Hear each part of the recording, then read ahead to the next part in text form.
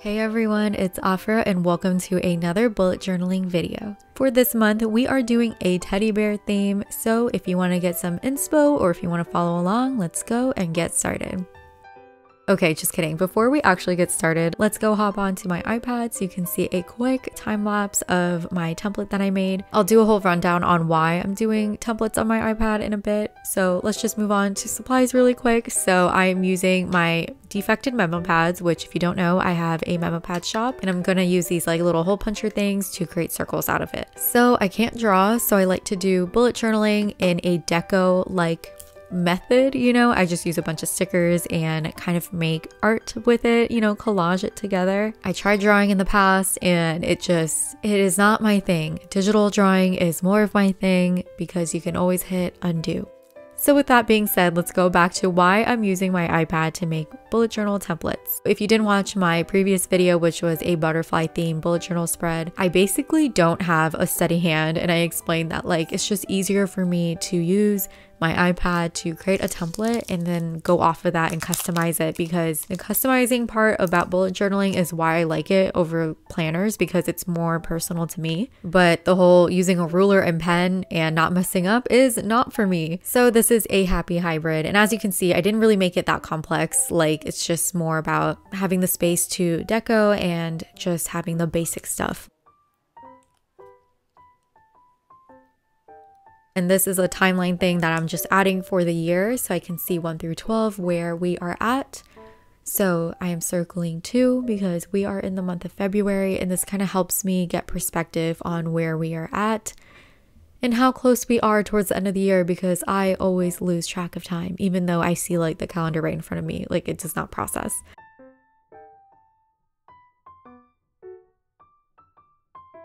Now I'm adding this cute teddy bear border using the stickers that I have.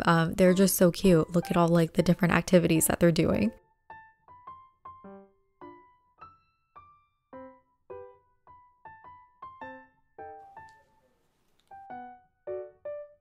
And yeah, sometimes we mess up and that's okay. We'll just save the sticker for later. So my goal for this month is to rebrand my shop and come up with a new shop name. Because right now I am making memo pads and my shop name is With Love Afra, which made sense when I was hand making my memo pads, but now I'm doing everything with a manufacturer and I'm just doing the designing part. And in the future, I definitely want to do more digital art things. So I feel like the shop name does not match the vibe. So I definitely want to rebrand and come up with a name, but it is so hard. I feel like I have the rebrand vision in my head and I know the theme I want to go for. If you're into K-pop, there's a group called aespa and I really like their vibe. They're actually my current mood board for my shop rebrand. Very digital, very futuristic, very feminine. I don't know what that means for exact products, but I know that is what I want my art style to be. So going back to my cover, I just added these little dots using my pink gel pen to fill in the space so the border looks more put together.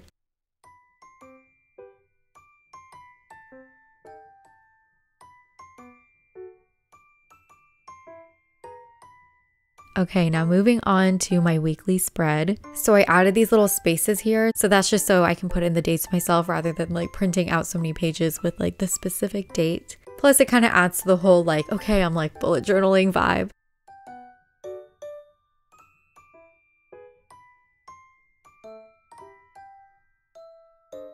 So now that I have everything filled out and covered, we are ready to deco. So I'm kind of following the same theme as I did with my cover, to be honest. So all I'm really doing is using my teddy bear stickers to create a border around the weekly spread. A lot of this is trusting the process, because when I was doing it, I'm not feeling it at all. I'm hello.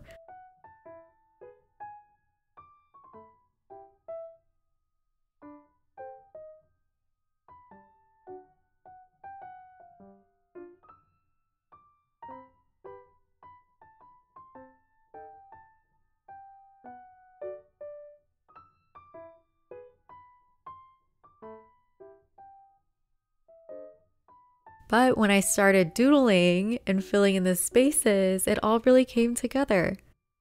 So when in doubt, just doodle, even if it's not that crazy, because all I really did was add hearts, little dots and like confetti spirals or like ribbons. And I don't know, I feel like it really came together by doing that. So yeah, that's my little personal tip there. Just add some doodles and it should fix, you know, whatever you think you're missing.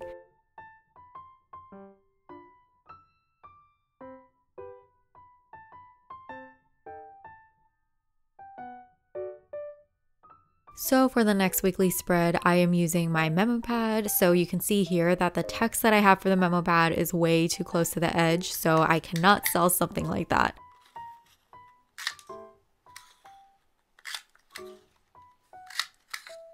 So I'm using the defected memo pads with this hole puncher, and I have these little circles that still have like the pretty pink design that I used. So all I'm doing is just adding this double-sided tape thing, and I'm going to add the teddy bear stickers and put them on top of the circles so it kind of looks like a border or a frame around it. You know, I don't know, I was trying to get creative here because I really don't want to waste all my defected memo pads and just throw them out. So if you have any other handcrafty ideas that I can do, let me know in the comments and I'll definitely try to implement it.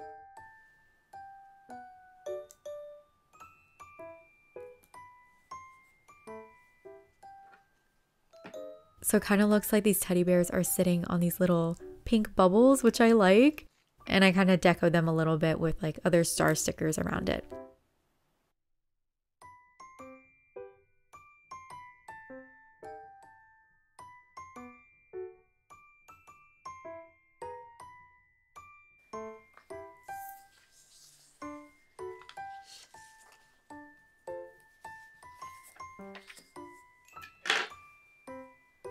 Okay, moving on to my TikTok spread. So I am trying to, you know, get some TikTok momentum going.